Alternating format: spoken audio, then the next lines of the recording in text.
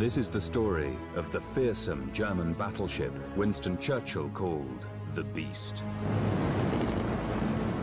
It was a floating fortress capable of overwhelming the British fleet.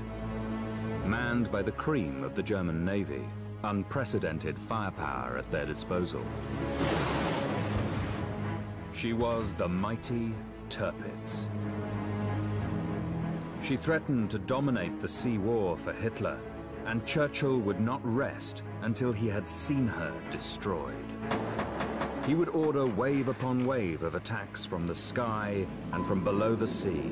Brute force, cunning, and cutting-edge innovation brought back to life for the first time in 60 years.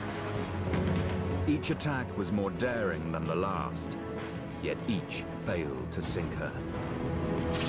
It was a struggle lasting almost to the end of the war.